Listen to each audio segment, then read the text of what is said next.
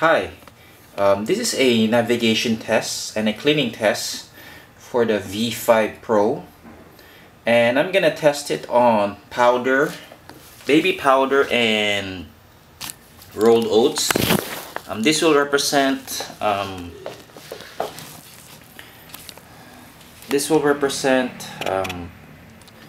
different types of dirt that this vacuum may encounter.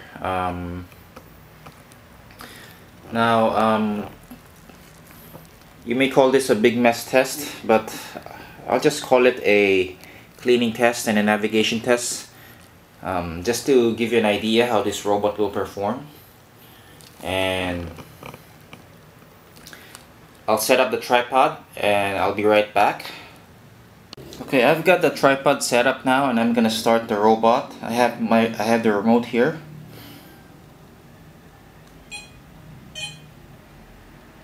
And let's see how it does.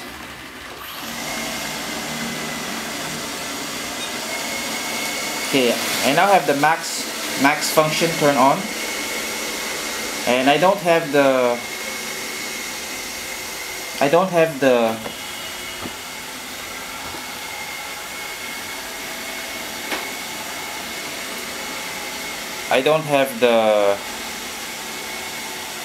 mop attached, just the vacuum. It will just rely on the vacuum to clean. I'm curious how this robot will do cleaning this, and let's see how it does. Again, it uses a random navigation pattern, and it simply runs until the battery is low. Then it tries to look for the charging station.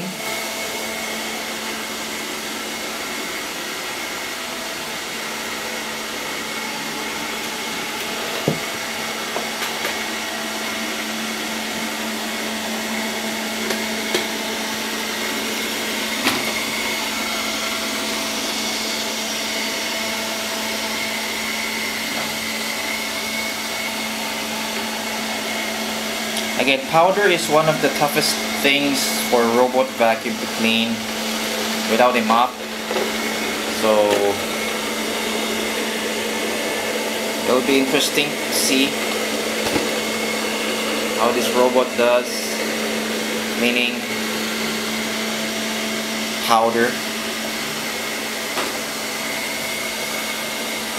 baby powder to be more specific.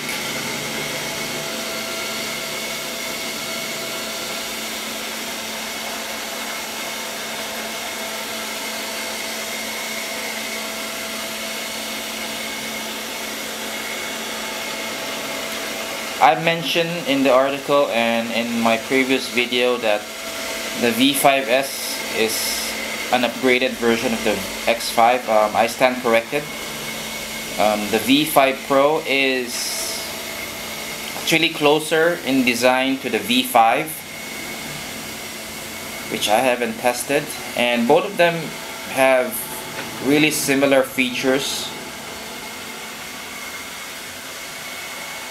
The only difference I see right now is the color.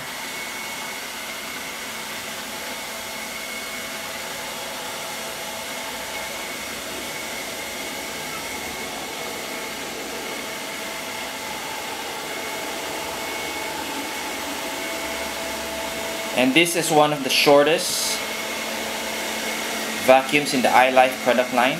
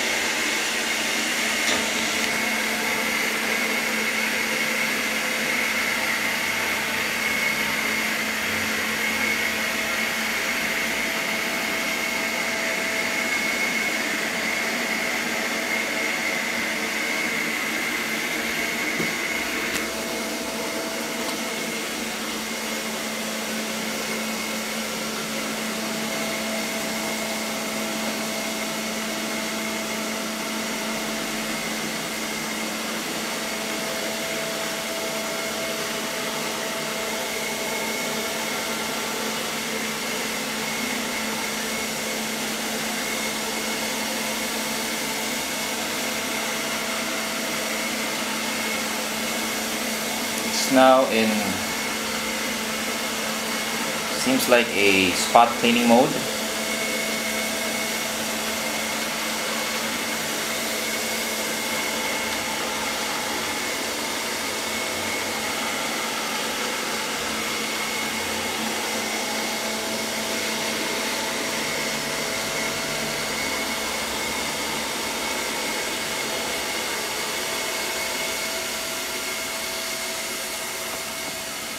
Again, this is, robot vacuums will struggle with stuff like powder, a lot of powder, but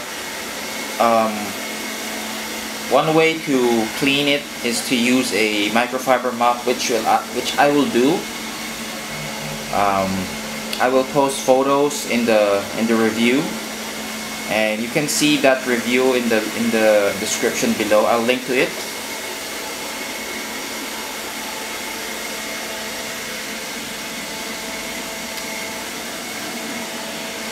And it will, and since this robot uses a random navigation pattern, it will take pretty long to get to all of this mess here. But it's pretty thorough.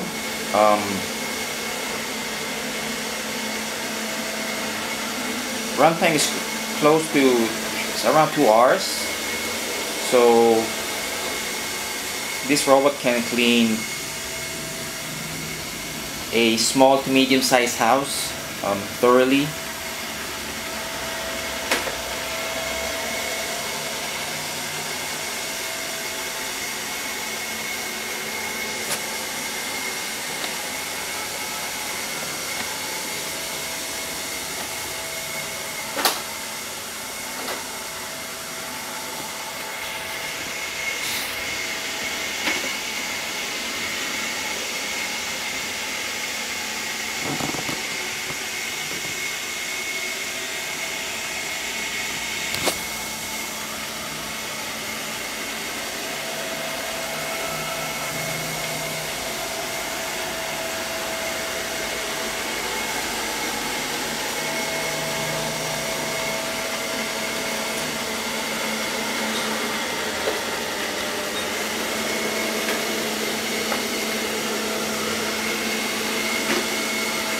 Yeah, this robot does have a max suction, so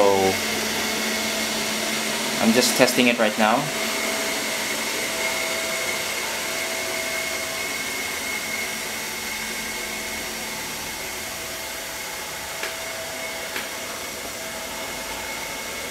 And this is what's left of the mess. Some powder over here.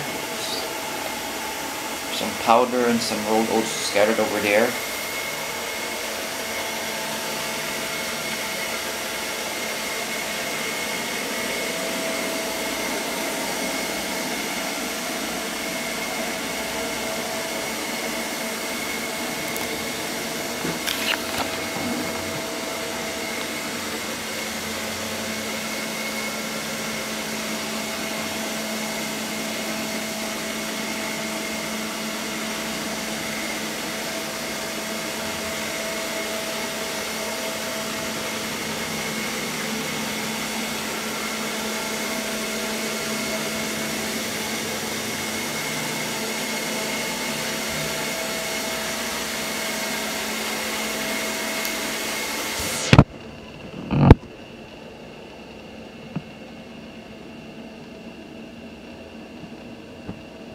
Then this robot doesn't have any motorized brush, so this is not suitable for carpet.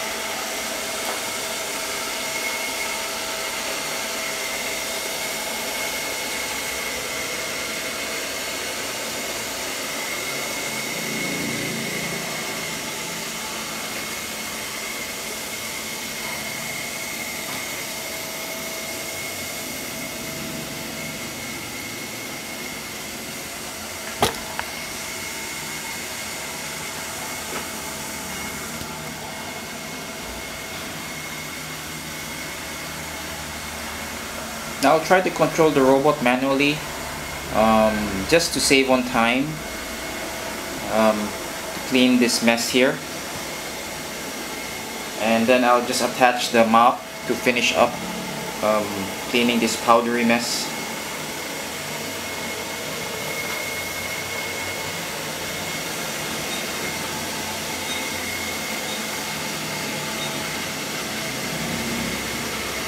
Again, this is a demonstration of how the remote works. I'll use the arrow buttons to direct the robot where I want it to clean.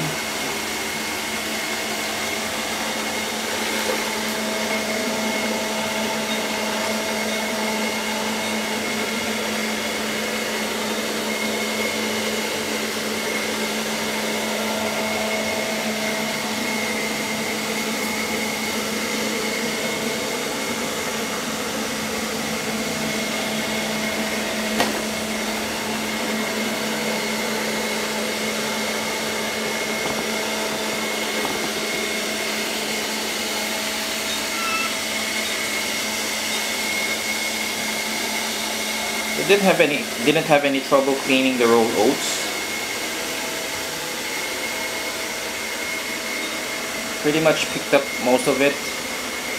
It just the side brushes did scatter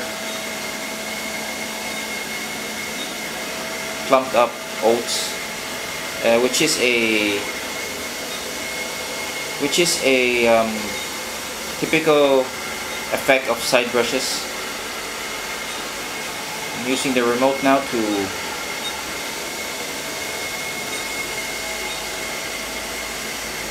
so the robot will turn 15 degrees every time you press the remote. It turns 15 degrees one direction, and when you press it turns another 15 degrees.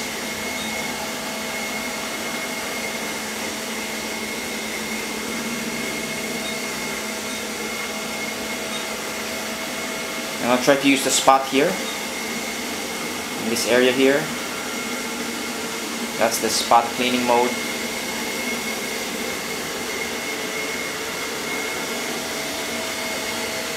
It turns in a spiral pattern in a small area.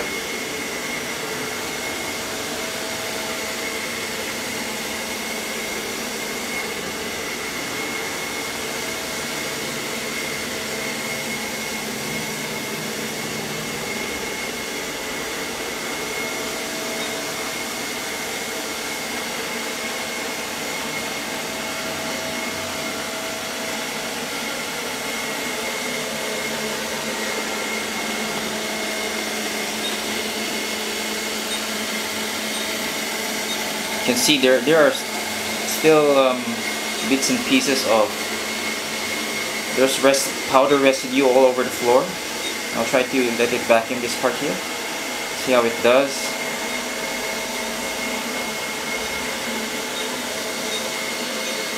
Again, if you're cleaning a mess like this, dried powders,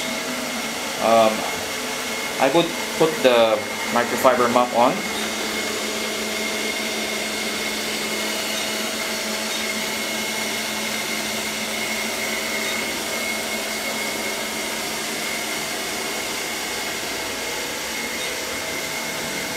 So in terms of power, it has more than enough for bare floor.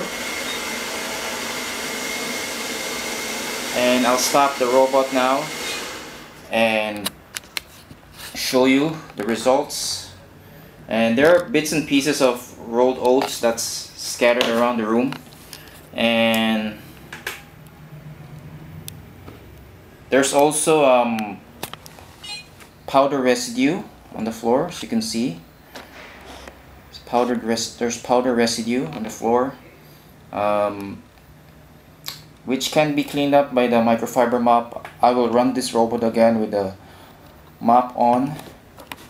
So you can see there's the powder residue on the floor. And again, I'll post pictures of it in the review. And so make sure to read that for the detailed analysis how this of the features of this robot. And thanks again for watching.